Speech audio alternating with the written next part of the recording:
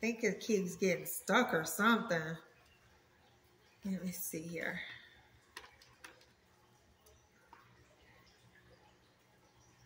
It feels loose. I'm trying to make sure I loosen it up some more. Let's see. We're gonna try this again, family. Once I do the ice cream, then I'll be done. I'll put it in the freezer then. Will be the next step, but we need to get through this.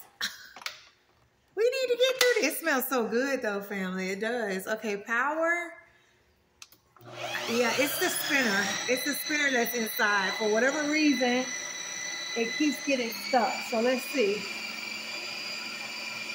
Let's see. I don't see it dropping. Oh, it's dropping now. I don't know if y'all can see it, but it's dropping. Let me bring y'all down some more. I don't know if you can see.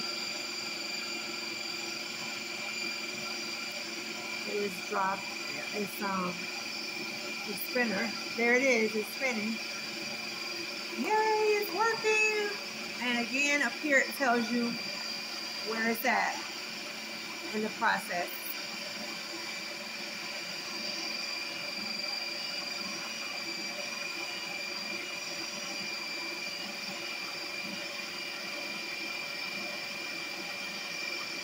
And it's not that loud. That's what I like about it as well. It's really not that loud.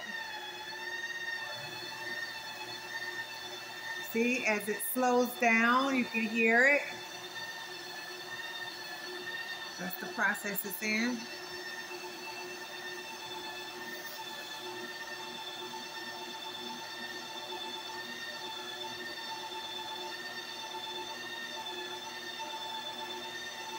And the spinner has gone up, which means it's getting ready to cut off.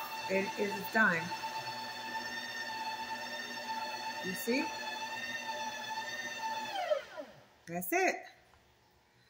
All right, so I'm gonna cut it off and I'm gonna show you all what it looked like. So here, I don't know if you can see. Let me see. Let me turn. Right here, I'm gonna push this button to release it. Just like that, and it drops down. And I can take it out now. All right. So let's see how it turned out after all the trouble. Sorry about that, guys. So it's very liquidy. See, as you can see, that's what it smells so good. And I can smell the banana, all the flavors, the vanilla. So now we use the top. I'm gonna put it in the deep freezer.